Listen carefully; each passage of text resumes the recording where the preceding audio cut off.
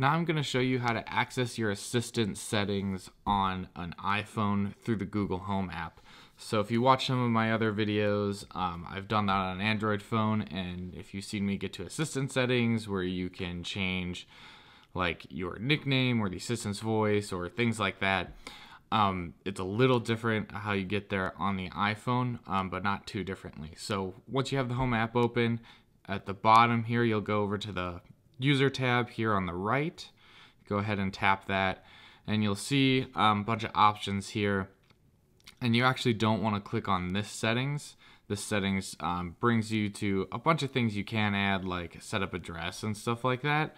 But if you really want the assistant settings, you'll go to the Google Assistant section here, and you'll actually click on More Settings. And here, this will look familiar from the other videos. This is where you can go and set up the nickname, your home and work addresses, a bunch of other things. If you go into the assistant, this is where you can turn on continued conversations or voice match and things like that. In services, you can set up your phone number and music and everything like that. From here on out, it'll be the same whether you pretty much use iPhone or Android. It's just a little different getting to the settings on an iPhone.